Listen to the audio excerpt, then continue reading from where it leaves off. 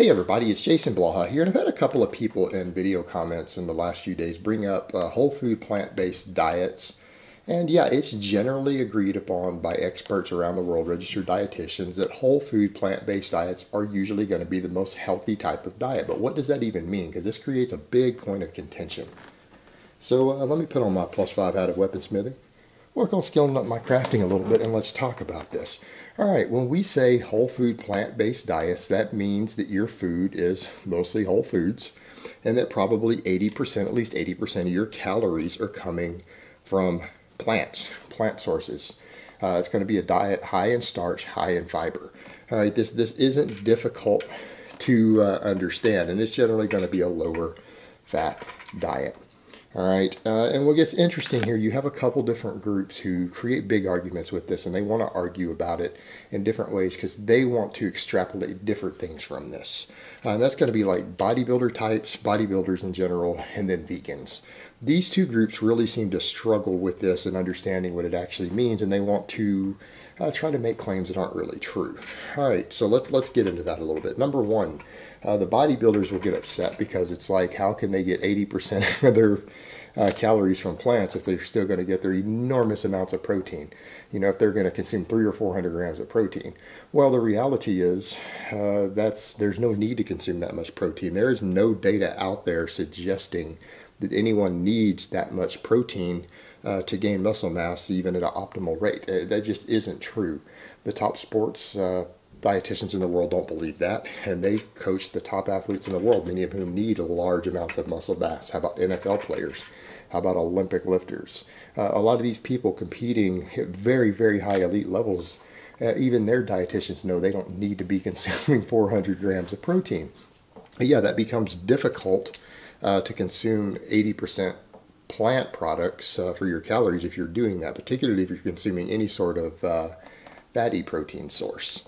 So the issue we run into there is that, think about that for a moment. If you're consuming 300 grams of protein, pretty much even from animal sources, that's pretty much 1,200 calories right there. Plus whatever fat is in there and so on. So you could end up with, on let's say a 3,000 calorie diet, that's well over 20%.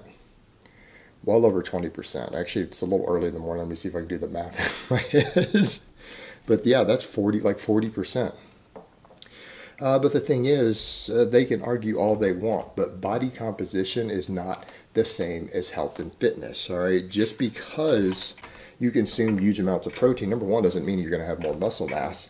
And while muscle mass itself does stave off many long-term health effects, it's not the be-all, end-all, though it is extremely important, and that has been noted in longevity and studies that extra muscle mass does offer a lot of protection against degenerative diseases. And that includes not just things that break your body down, but things like diabetes, heart attacks, all of that. We know it does. But that comes from your weightlifting and a moderately high protein diet. These extremely high protein diets people come up with are insane. But if you're sticking with what the top experts recommend for strength athletes who need to bulk up and gain muscle mass, they'll tell you 1 to 1.6 grams of protein per kilogram of body weight. So if you weigh 90 kilos, that's around 200 pounds. That's somewhere between 90 and 150 grams of protein. Well, 150 grams of protein is not difficult to get. Not difficult to get at all. Not really. You can still consume animal products and hit that really easily. It won't take very much to reach that. But this idea that they need all this protein for this is a bit crazy. And here's the thing. We don't have any long-term studies on these sort of protein intakes. And it is arguable that they could put stress and strain on the body.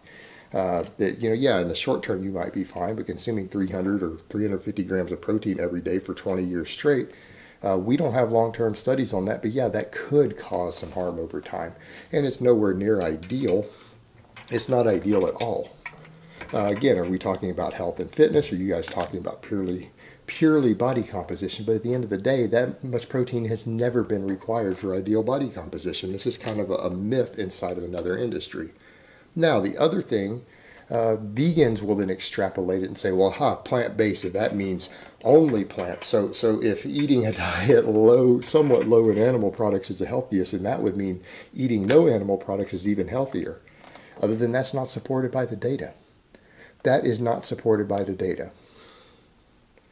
All they will pull back on is one little tiny population. They'll look at Seventh-day Adventists, and that's all they have to go on. But the thing is, the longest lived, healthiest population in the world, it's the Okinawans, who do follow a plant-based whole food diet, where they get most of their calories from starches. And again, they consume animal products. They consume eggs in small amounts. They consume fish. They consume pork. They consume poultry. All right. These people are the longest lived, healthiest population on Earth. Now, they follow a very, very high carb, high fiber, high starch diet. All right, but it's moderate in protein, mainly because their calories don't go extremely high. But again, we're talking about a population that still eats animal products. And what vegans don't understand, if this was true, then vegan populations would actually be really healthy, but they're not. Demographically around the world, vegans don't seem to be healthier or live any longer than the general population. So their theory just doesn't work. Yet the populations that do best when we look at specific diets, the majority of them still consume animal products. They're just in moderation. And the way that we get to a plant-based diet, here's the thing. When it comes to your animal products, how do you get fair amounts of animal products in without it going over maybe 20% of your total calories? Leaner protein sources.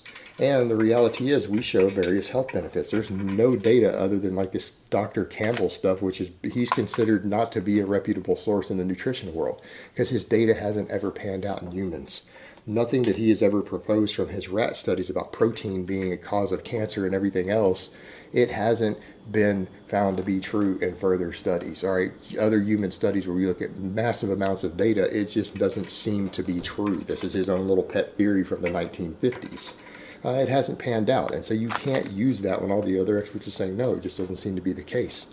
In fact, the lean dairy seems to be good for people as long as you're not having a problem with the lactose in it. There's no problem there, none at all, and a lot of dairy doesn't have lactose. So the vegans who throw this out there aren't looking at the data, when in fact the longest lived population on Earth still eats meat. But yeah, you can totally be on a plant-based diet, whole food plant-based diet, and still be consuming meat every day, or fat-free dairy, and that's generally the way it works. Lean cuts of protein. You could get away with a nice lean elk steak or venison steak every day. You can get away with grilled chicken breast or fat-free Greek yogurt. All these things can be consumed every day as an additional beneficial protein source, additional source of varied nutrition. Get everything from your B12 to a lot of other things, to iron, zinc, and things that might be lacking in someone's diet who isn't eating animal products. There's a lot of nutritional benefits to that, and you could still do that on a whole food plant-based diet. What you're looking to cut out on a whole food plant-based diet is going to be highly refined products, refined sugars, highly refined grain sources, large amounts of saturated fat, all these vegetable oils. All right, 3 out of those 4 are still from plants.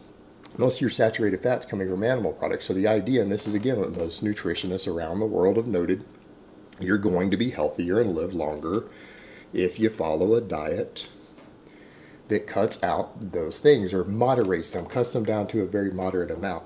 And most of your calories are coming from higher fiber, starchy plant sources.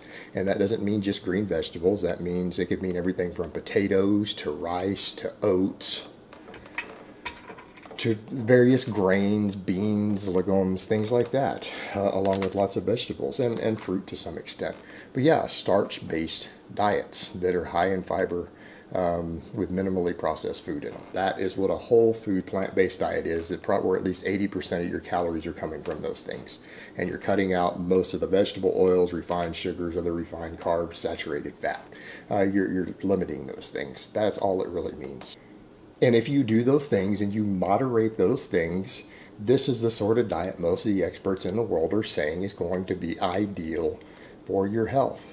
It's going to be ideal for your health. So what you're looking at is most likely it's going to be starchy carbohydrates as your main calorie source, protein way down the list as a second, and then a fairly low-fat diet in which you have lots of fiber in it. Lots of fiber, lots of vegetables. That is the ideal healthy diet based upon all the data that's been extrapolated around the world.